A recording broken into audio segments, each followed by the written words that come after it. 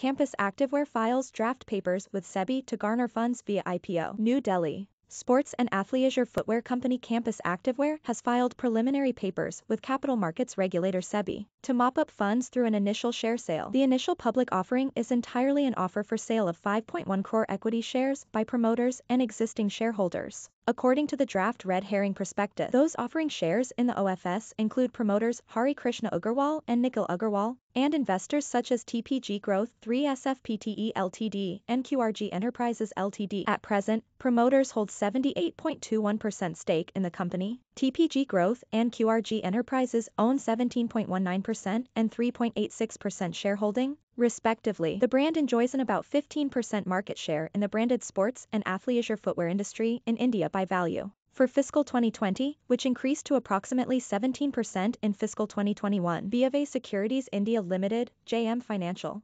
CLSA India and Kotak Mahindra Capital Company have been appointed as merchant bankers to advise the company on the public issue.